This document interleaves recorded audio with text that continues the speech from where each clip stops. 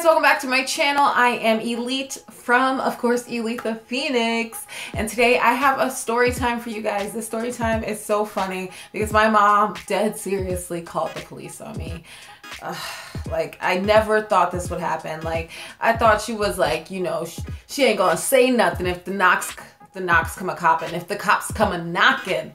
And while she is, in actuality, my ride or die, in this moment, she called the police on me and I literally shit my pants. So here we go. Let's get into this crazy story. Well, you just get to know a little bit more about me.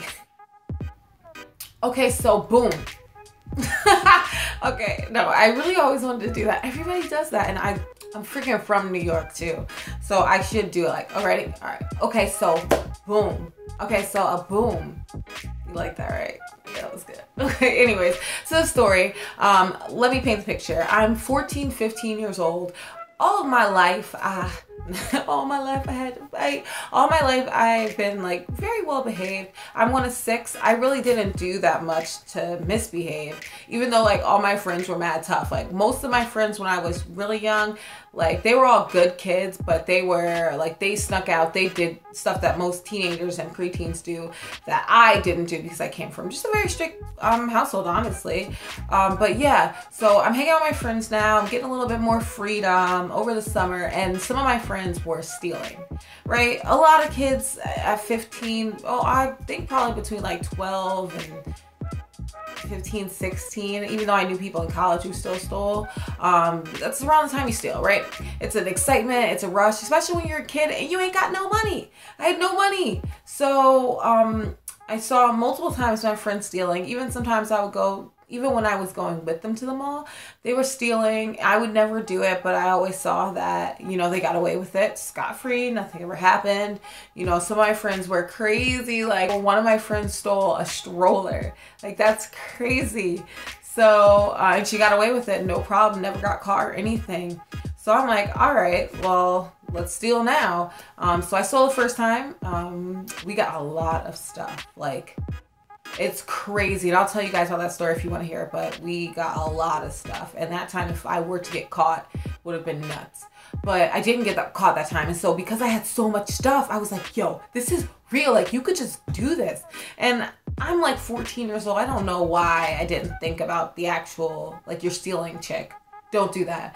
I didn't think about it. But anyways, me and my girlfriend, we worked at the same job as well. And so after work, we went to the mall. And her mother was gonna pick us up. So when we went to the mall, we went into a department store. I'm not gonna say which one because I still have like those little pings that they'll know it's me, even though I look nothing like how I looked when I was like 14, hashtag glow up, in the best way. Not that I was ugly by any means. But yeah, I digress. We go into this department store and we're like, yo, you wanna do this? Like, she looks at me, I look at her, and we just like, yeah, let's do it. And so we're thinking we're badasses. Like, I'm going to the store, I take like a pair of sunglasses, get myself a nice wallet. I'm like, that's mine, 5-finger discount. And I'm thinking we're good, right? I didn't take that much. I might have taken a tank top too, or I think she was trying to give me a tank top. I was like, nah, I'm good with this set right here. And so we're walking out because her mom had just finished checking out. We had our stuff like securely stashed, and so we're heading out. And as we're walking to the door, like, we see these people running, and we're very close to the door, so we're like, I would say maybe within 5 feet of the door. These people are like a few feet behind us, and they're like, this big guy and this smaller guy, the 2 security guards, like, stop, and we're like, what the hell? My heart literally drops into my butt as soon as I realize they're security guards. They run up, they're like, stop, don't leave. And they literally, her mom stops us as soon as we get, you know, when you're walking out of a store, there's the doors and there's like a little bit of space, like a foyer kind of, and then there's doors again, so you can wait in there if it's cold or rainy or something. We're in that area and they stop us right before we get onto the sidewalk. And this will be important because I'll let you know later. They stop us. They're like, listen, you guys need to empty your pockets. Have you guys been stealing? Is your parent?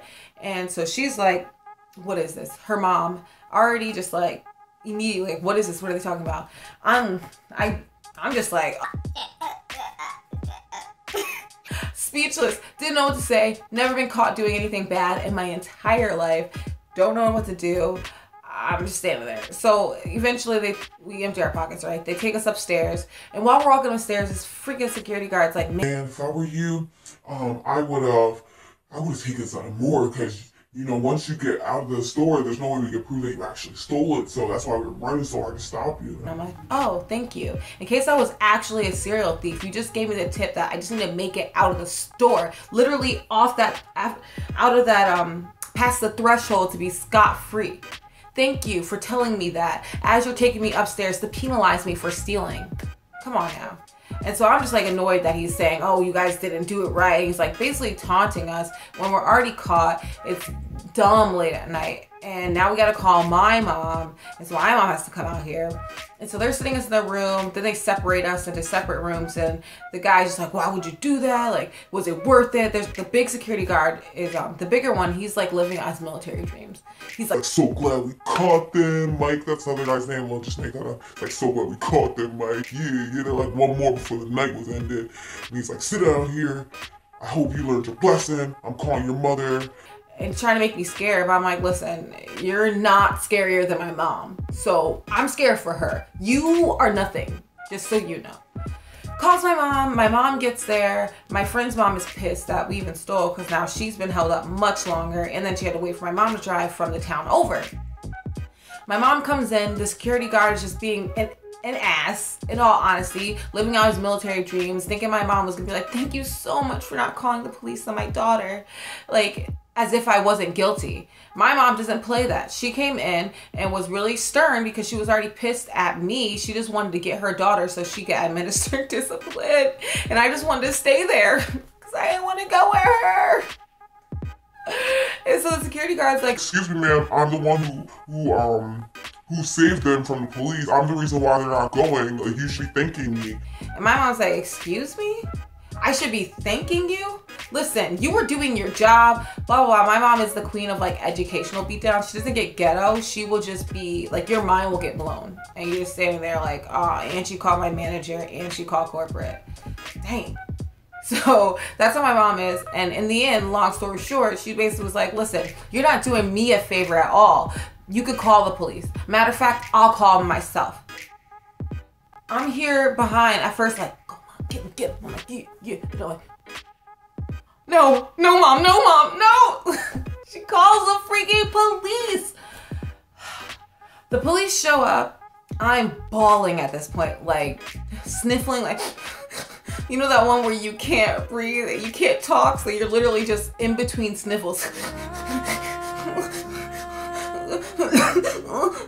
Thankfully, the officer let me sit in the front seat to make me feel better because I was crying so bad. He's like, I'm sorry, sweetie, I have to take you anyways. Like, you need to learn your lesson. Basically, my mom talked to the cops and was like, I need them to learn the lesson. Well, I think that's what she did. But either way, I learned my effing lesson. I've never stolen since. But I didn't actually have to get any pictures taken. I wasn't necessarily booked.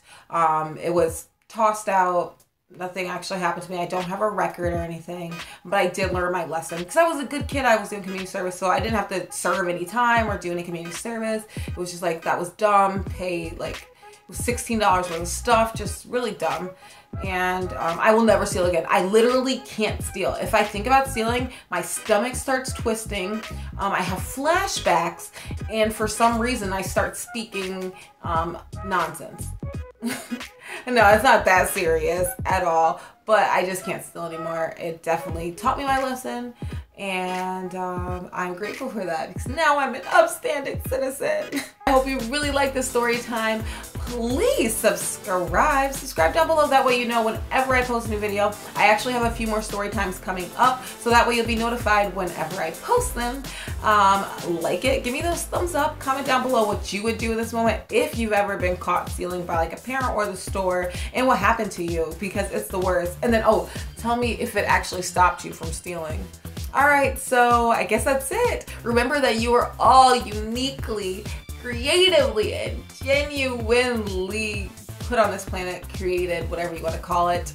I hope you're having a great day, evening, or morning, wherever you are, whenever you are, and I will talk to you in the next video. Bye.